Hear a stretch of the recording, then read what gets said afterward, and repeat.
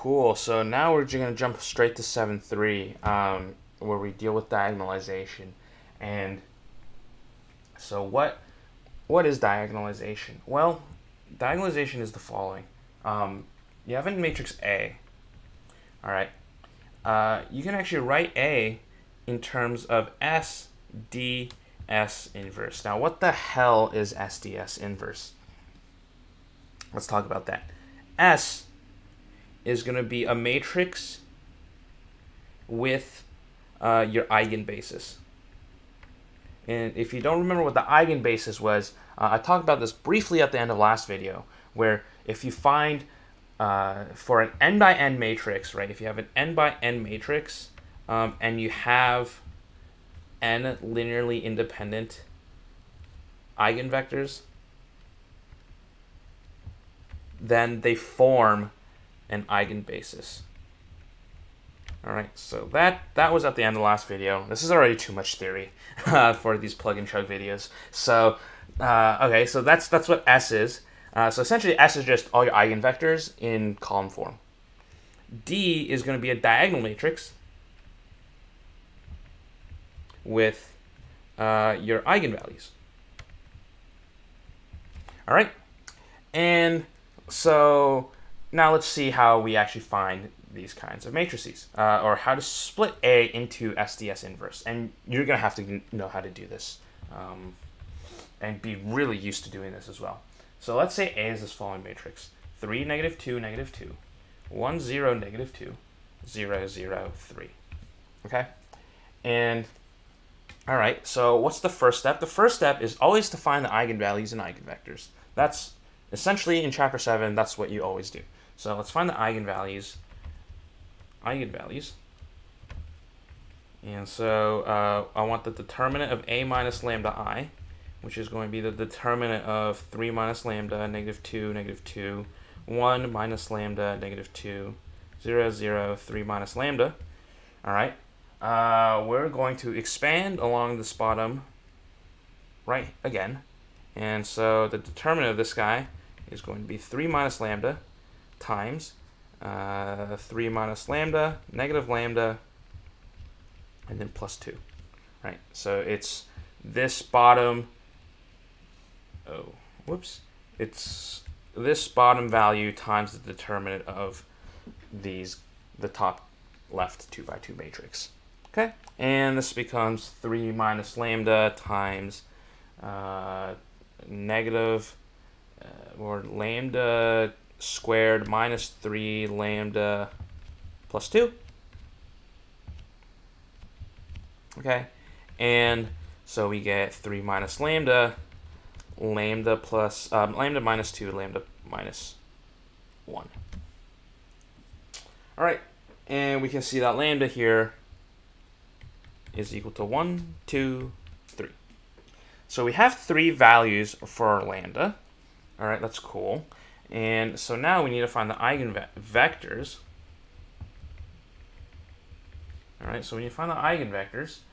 And remember how we do that? Well, okay, so we consider a case where lambda is equal to 1.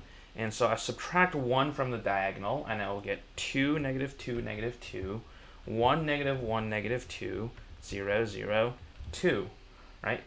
And now I need to find an eigenvector corresponding to this guy.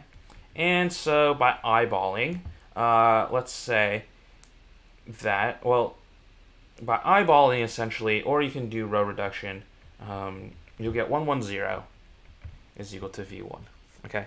And how do I eyeball, right? Well, you look at this matrix here, and you just try to look at any patterns, right? So if we ignore the third row, if we ignore this third column, you'll see that 2, -2, 1, -1, that tells me that 1 and 1 are going to zero those guys out, okay?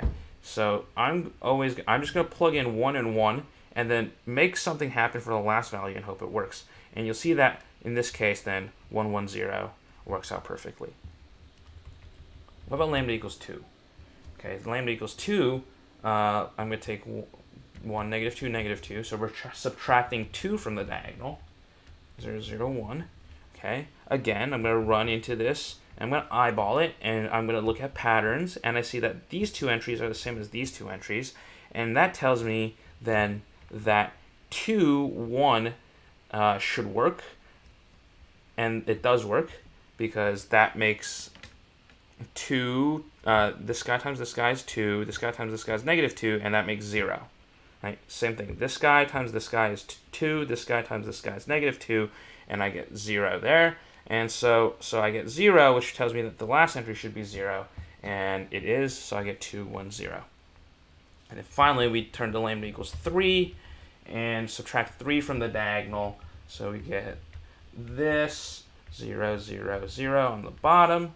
Okay, and this one's a little tougher. So I'm just going to go row by row, and so the first row tells me then that negative y has to equal z, and then the second row, this last row here, then tells me that I got x minus 3y minus 2z is equal to 0, but this is the same thing as x plus 3z minus 2z, because y and z are, because negative y equals z, and then I get x minus z is equal to 0, or x plus z is equal to 0, which tells me that z is equal to negative x. And so now, what do I have? Well, I essentially have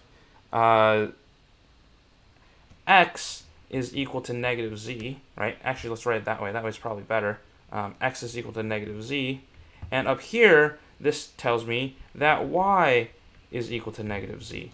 So if I let z equal -1, then x has to be 1 and y has to be 1. All right, so v3 is going to be my last eigenvector, and it's going to be 1, 1, -1. And so for this 3 by 3 matrix A, right, so A is a 3 by 3, right, no one's arguing with this, I have 3 eigenvectors that are linearly independent, okay? And this means I can diagonalize my matrix. And so how I'm going to do this? Well, remember, so A is equal to SD S inverse. And so how do I construct S? Well, S is the following matrix. I put V1 in this column, I put V2 in this column, I put V3 in this last column, right? And so that's going to be 1, 1, 0, 2, 1, 0, 1, 1, -1. Cool. All right. What is D? Well, D is going to be the eigenvalues that correspond to each column. So this first column, right, is V1. And so this eigenvalue up here in the top left, because remember, D is a diagonal matrix. So everything is going to be 0 except the diagonal values, so, right? So 0, 0, 0, 0. So we only have these guys open. And this first eigenvalue in the top left has to correspond to this first this column, all right, the first column in S. And so that means that since 1, 1, 0 is in the first column, my first eigenvalue in D has to be 1. So this has to be 1, all right? Likewise, the second column here has to correspond to the second entry in D. And so in this case, right, V2 is 2, 1, 0, and it corresponds to the eigenvalue that is 2, so I have to put 2 there. And then likewise, V3, right, V3 comes from lambda 3, and so V3 makes the last entry in the bottom right 3. And so I found S and D, and now I need to find S inverse. And so S inverse is just finding the inverse of S. Use our favorite method, but you should get 1, 2, 1, or -1, 2, 1, 1, -1, 0, 0, 0, -1. Okay? And yeah, so we've diagonalized our matrix. We found S, we found D, and we found S inverse. Usually on homework problems, they won't make you find S inverse. All you have to do is find S and D. But yeah, again, so this is how you diagonalize a matrix. And remember, the key to all of this is that we have 3 linearly independent eigenvectors. Because, so in our case, we would have written in a 3 by 3 matrix, we have 3 linearly independent eigenvectors. And that's what we do. We have 3 linearly independent eigenvectors, v1, v2, v3. Again, if you don't have 3 linearly independent eigenvectors, or in an n by n matrix, if you have less than n linearly independent eigenvectors, you're going to run into some trouble. And we're not there yet. We're not going to cover that yet.